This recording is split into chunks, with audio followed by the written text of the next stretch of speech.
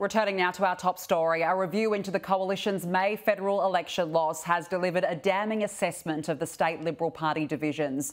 It found the grassroots of the party has collapsed amid a failure to reflect local communities. Joining me now live is Shadow Immigration Minister Dan Tehan. Thanks for joining us. Why has the party lost touch with modern Australia?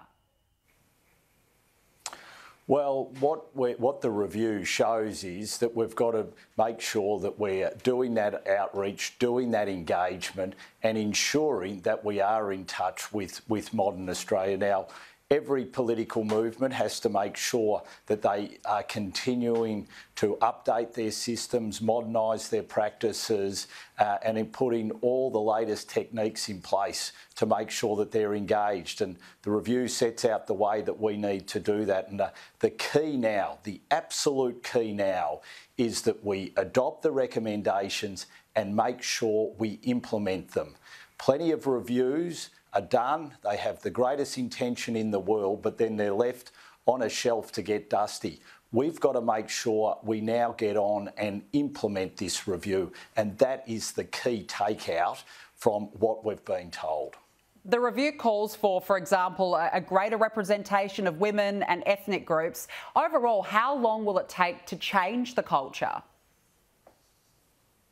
Oh, look, I think we can change the culture in the coming months and the coming years, and we will change the culture in the lead up to the next election. We have to. If we are to win at the next election, we have to change the culture immediately.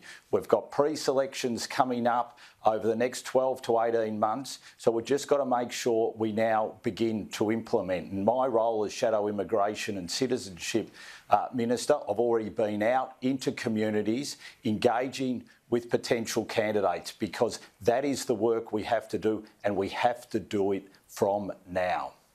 Speaking of which, local councils will no longer be forced to hold citizenship ceremonies on Australia Day. Do you support this?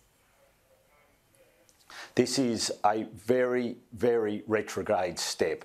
Basically, the government has said to councils, you now get a leave pass on whether you hold citizenship ceremonies on Australia Day, and that diminishes Australia Day. We already know that councils are now deciding not to hold citizenship ceremonies on Australia Day. So new citizens now will not get the choice to have their citizenship ceremony on our national day. Now, that is not a good situation from them. They've had this choice taken away from them. And the sad reality is this is Anthony Albanese crab walking away from his commitment to keep Australia Day on the 26th of January. Dan Tehan, we do have to leave it there. Thank you for joining us this morning.